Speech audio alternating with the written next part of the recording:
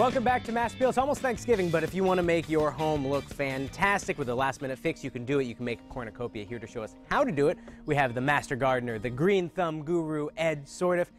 Thank you so much for stopping by today. Good to be here. Braving the storm. So we're going to do a lot of things today. Yep. But one of the things we're going to do, the first thing, we're going to make a cornucopia. Yep.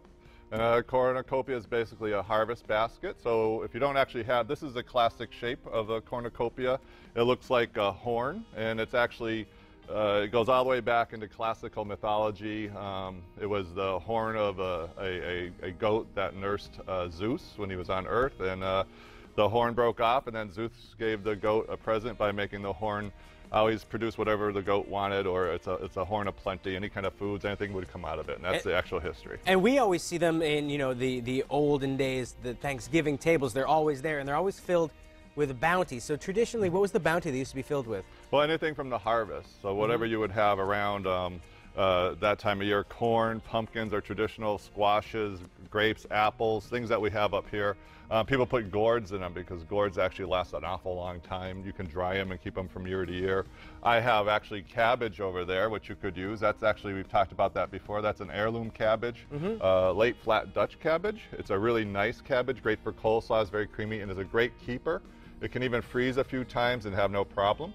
So if people, let's say they're on sale or something like that, or people buy them or have them in their garden, how do you keep them going for a long time? At what temperature? All that good stuff. If you had a root cellar around 50, 55, that's ideal. A little bit cooler. Just as long as they don't freeze, that'd be great. Keep them out of the sun. The vegetable bin, they work really well in there too. But I've had these outside, and they actually froze a couple times, but they turned out really fine. You can see they're just as fresh. And if you use something like this and something like a cornucopia, all you'd have to do is what's going to happen is that the cabbage is going to start drying out a little, so the outer leaves won't look so good. So then all you do is just peel your outer. Peel it back. Yeah, and then you reveal fresh, nice like an leaves. onion. Yeah, and it just very healthy looking, stays a long time. And that's the really great thing about cornucopias or harvest baskets, is that you can use everything that's edible, things from your garden. If you grew pumpkins, gourds, squash, these are carnival squashes here, a very nice edible squash. You have that right here. Yeah, the next little one you have there is a sweet dumpling, and that's a nice edible one too. So you can eat all this stuff after. The grapes you can have on a table, so you'd be eating it right during Thanksgiving, so that nothing goes to waste. That's very cool. Let's talk about some decorative popcorn. Some of this is edible, some of it's decorative. Yeah, the small popcorn in here is called strawberry popcorn. Actually, I got this at Hadley Garden Center. My friend Clivia works there, and so shout out to her. That was really nice of her. She gave us some things. This is popcorn. You just pop it like a normal popcorn once you took it off the cob there. So you take it off the cob and then you treat it just like good old-fashioned popcorn. Yeah, that's because people usually have those poppers already, so that would work just like that. Perfect. Then you have Indian corn, which is, we've all seen that. It comes in various colors and sizes here. And this is more ornamental, is that right? Yeah, you could eat it, but like many things that they, like the kale down there, that they actually bred for ornament, it doesn't taste as good. So there's not as much sugar in here, and this has already gone by. It's dried out. So. And now, Ed, we're looking at the kale right now. That's a great plant. A couple weeks back we did ornamental plants. Ornamental kale is something that works great in these months. Yes, this is the last thing you can probably have that's fresh outside. Mums are probably already gone by if you haven't taken them in, because they last down to the 30s. The kale will last down into the 20 degrees, and it's perfectly fine.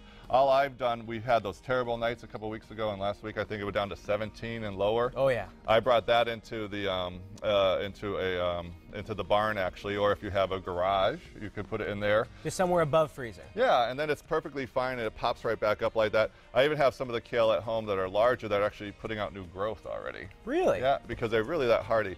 Just a really nice thing to have to welcome guests, and it really lasts a long time. Now, while I have you here, seeing as you are the green thumb guru, I do have a question for you. I have hydrangeas and other plants like that in the front of my home, and I cut them back a while ago, but then we had that swell of warm days, and new growth started on it, and then the new growth has subsequently died. Should I cut that back again, or should I just let it be? I would just let it be. And with hydrangeas, you don't always want to cut them in the fall, because if you do that, some of the hydrangeas will not bloom for you. So if you had a problem with them not blooming, it was that type of hydrangea. Some will bloom on new wood and old wood, so it depends on the variety. But if yours aren't blooming, don't cut them back in the fall. Now, Ed, you have a great do-it-yourself project for us coming up a little bit later in the show. If you wouldn't mind telling us what we can expect. Okay.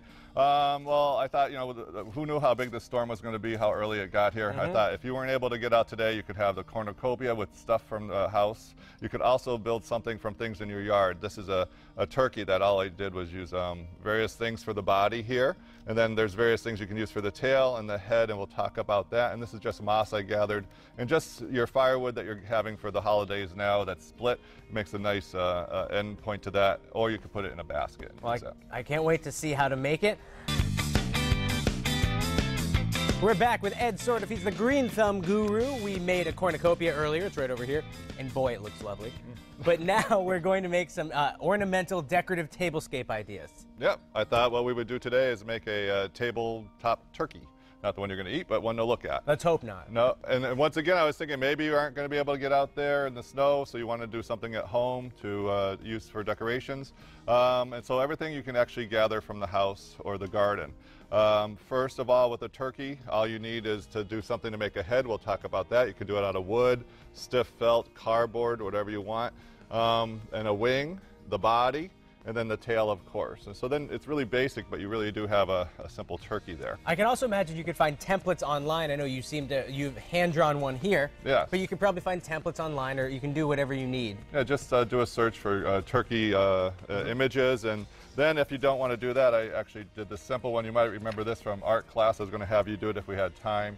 You just basically make two ovals, one for the head and one for the neck and body, and then just connect the circles like that. So it's pretty simple. It gives you a template to follow. So that's really easy. Yeah, and then just a little beak and you got a bird. Well done. So we do that, and then I see you've used some, what kind of moss do we have?